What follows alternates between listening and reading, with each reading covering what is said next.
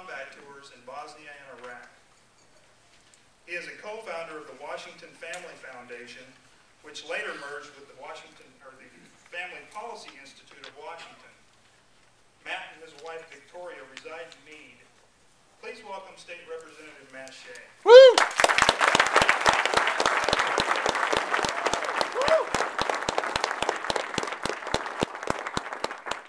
guess the first question I should ask is if anybody has any fiat money I can borrow.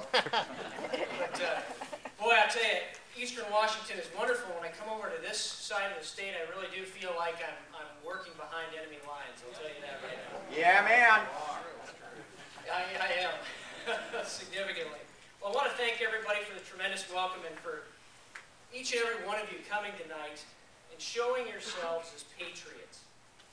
And I want to encourage you. Today, earlier this afternoon on the Capitol steps, we had 2,400 people show up in defense of traditional marriage. We were with you.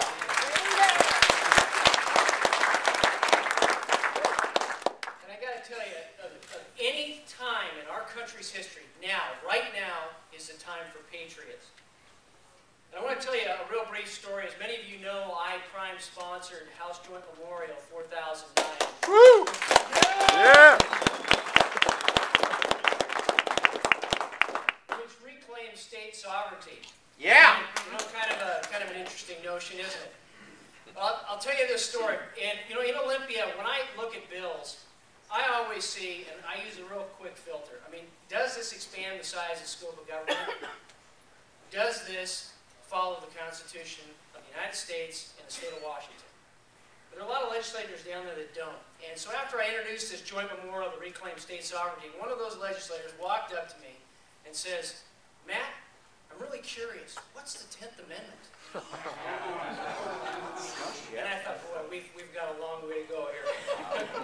Yeah. So I want to read to you real quick a letter from Sam Adams to James Warren.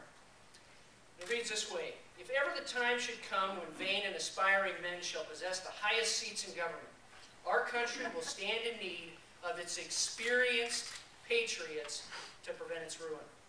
Well, that, my dear friends, is us. We're those experienced patriots. And if we value freedom, we ought to defend it. We ought to defend it like we do, against all threats, foreign and especially domestic. Sheeple. That is what a true patriot does. And this nation has purchased our freedom in a great price of blood and a great price of treasure.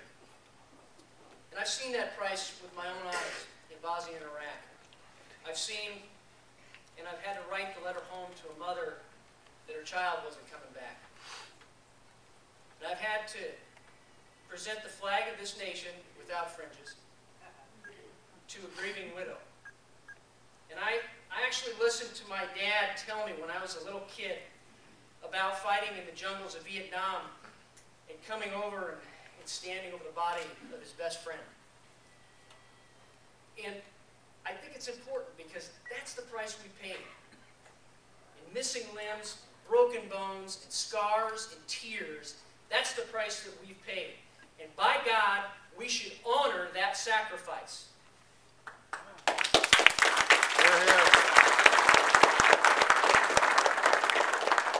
You know, what would Sam Adams say?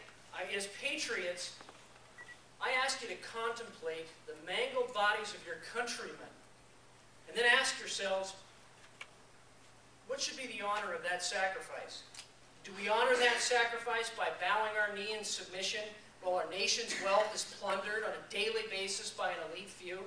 Do we honor that sacrifice by acquiescing in silent cowardice as swarms of unelected bureaucrats are sent to harass us in our homes and in our businesses and rob us of yet more of our hard-earned money with fines and penalties and fees for contrived and minor violations? No. And do we honor that sacrifice by continuing to accept the chains of slavery that a government without limits, and that's what we're facing right now, is a government without limits, seeks to clasp upon us by regulating every action and every facet of our lives? And do we honor that sacrifice by suffering a government that ignores our Constitution and is destructive of the very ends for which it was created, namely the protection of life and liberty and property. And do we quietly let the lamp of liberty go out, that shining beacon on a hill for those thousands of people throughout the entire world that seek freedom without a struggle? Or do we let that be stolen by the designs and by the schemes of false and ambitious men? As patriots, I really encourage you, contemplate the mangled bodies of your countrymen. And there may indeed come a dark day when the United States falls into the black abyss of tyranny and despotism. But I tell you right now, based on the crowd here tonight, it's not this day. It's not this day. Today, let us resolve to stand up and fight. Let us resolve to reclaim our government, to restore our Constitution, and today let us preserve the freedom that we had bestowed upon us to the next generation, so when they look back at us, they see us as patriots. God bless you all. Thank you.